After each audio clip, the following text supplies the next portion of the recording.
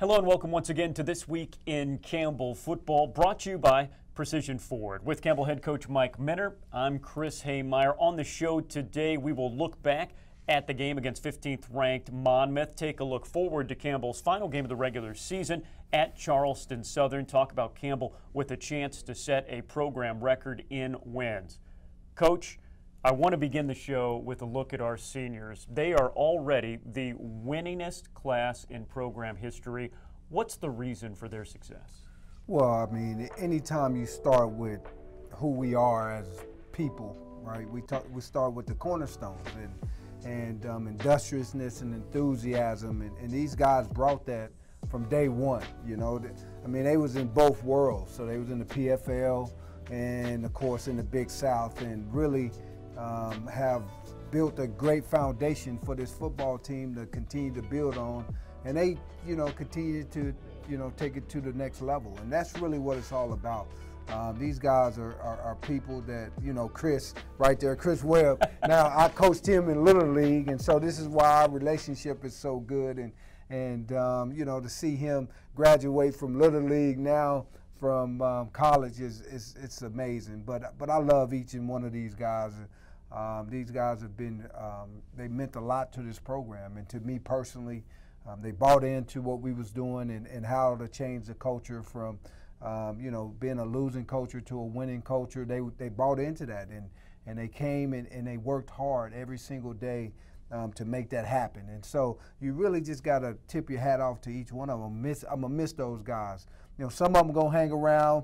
They love me so much. They want to hang around and do some GA type work for us. As far as coaches is concerned, I think Webb is one of those guys. Cuttington will be another one of those guys. So, hey, look, we must be doing something right. They still want to hang out and work for me. So, the great thing is man, they some great guys in the classroom, in the community, on the football field, and now they got a chance, to make history, and that's really what it's about this weekend.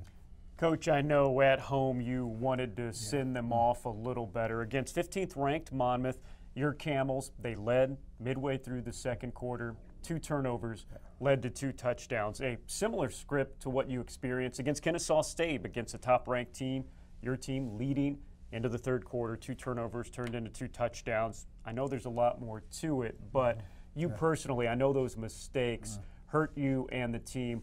What do you do to try to neutralize those mistakes that have been changing the game? Well, we young, and we got to continue to know that. Now, is that an excuse not to execute in the moment? No, that's not an excuse. It's just what reality is right now, and what reality is the fact that young football teams, if you look at them throughout history, I don't care if you start at the beginning of the history of football to now, young football teams don't know how to handle the third quarter. This is the moment, and I believe it's because the third quarter is where the game is kind of in that lull of, I've been out here for a minute, the initial piece of the game is kind of wore off, and now, but it ain't the fourth quarter yet.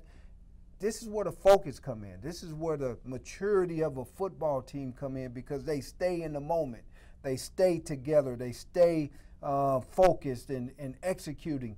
And when you look at that football game, now we up 7-0. We stop them, we get the ball, and we dial up the play. Because this is when you take your shot. We got the win. You take your shot at this, and Kelsey is wide open, and the wind takes the ball over his head just a couple steps away. That's 14-0 right there. The game is a different ball game. Okay, now you fast forward to them, and they get those turnovers. They execute their plays perfectly, right? The first one, hand it off to 25, block it up perfectly. He gets the hole, he takes it to the end zone, right? And then the next time they kick the ball bounce up, because the wind like 40 miles an hour, the ball bounce up, they get it. Okay, they execute that. Now the next play, they execute a great ball over the shoulder to number 2, touchdown, right? So that's 14 points. 3 times they had to execute in the moment. This is what great football teams do. Now you take us, we go in 17-10 at halftime. We now kicking it in the wind. We said we're going to do the same thing to them. Kick it up in the air, ball bounces, and it bounced right in front of our guys and right over their head, and it bounces for 30 seconds, and they get the ball. I mean, come on. We couldn't have kicked it better. The wind couldn't have blew it better, and we didn't execute. That's the difference between great football teams and good football teams. Good football teams can do it sometimes. Great football teams do it all the time, and that's what you saw on Saturday. Coach, you talked about the execution being the difference. How do you make the execution better? Well, you know, I think one is experience, right? Guys got to go through these moments. You can tell them all day as coaches. You can tell them all day as an ex-player that played in these moments. But until they go through it, it's like being a parent, right? You tell your kid all day long, look, don't do this, don't do this, do that.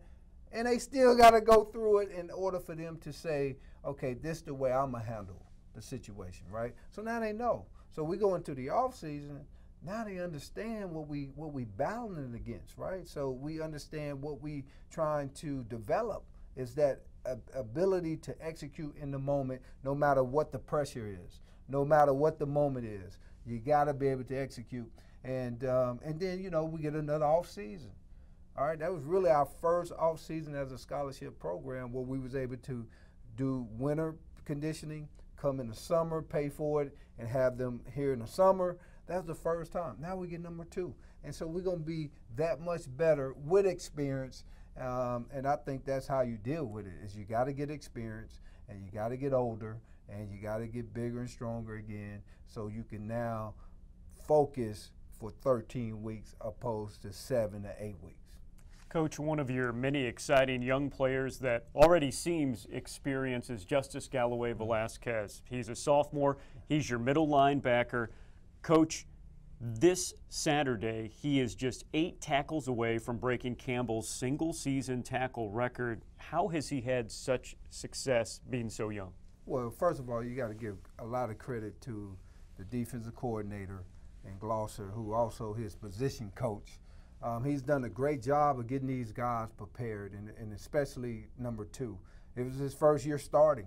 So now he got an opportunity to start, you know, from the start to the end, and he's a force, and he's still learning. He's a puppy, right? So all these guys that we looking at, that we saying is doing great things in the season, they young guys. I mean, this is a true sophomore who really didn't have a lot of snaps last year. So imagine what he's going to be next year when he get another off season of training in him. And you know, he just loves the game. He loves the game. He's a student of the game. He comes to practice every day. He got great energy.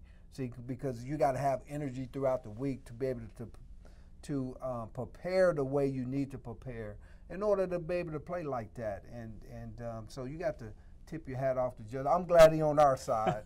When we got him in recruiting, one of our first recruiting classes, man, I was excited because I know we stole a great football player, and now everybody that's part of Campbell family get a chance to see what I was excited about 2 years ago when we signed the kid from Fayetteville, North Carolina. So, man, we're excited about him. He's the quarterback of our defense, and you know, he's 8 tackles away.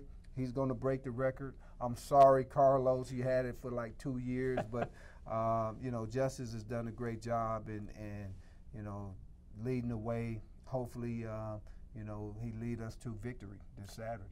Well, one final game left, Coach. Your team travels down to Charleston Southern. This is a team better than their record, especially because they're hot right now, tied for you and your team, Charleston Southern, for 3rd place in the Big South Conference. They've won 3 straight games. They have one of the best pass rushes in the entire conference. But why have they been so successful as of late? Well, first of all, they was a good football team to start with, right? So it's not like they wasn't any good. They was picked to finish 3rd in our conference at the beginning of the year. So it just took some time to get used to the new coach, his style, what is he bringing to the table, and they have caught up now to his style and what he wants and what he expects.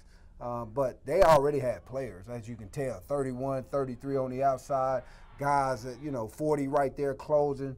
These guys can play some football. 11 outside on offense, big-time receiver who they did not have last year. Now he's back, senior, fifth-year senior. He understands everything. Then you got 2 quarterbacks who can get out the pocket, who can, make plays with their legs, very similar to the type of guy that we have. And we know what he does to defenses. And so they have weapons all over the field. They got seniors at offensive line. We got to see them last year, physical group. And so this is going to be a physical contest. And so we have to earn the right to beat this football team because they're going to come in. They want to end up with a 500 record, right? So that's what they're fighting for. They want to end up number 3 in the conference.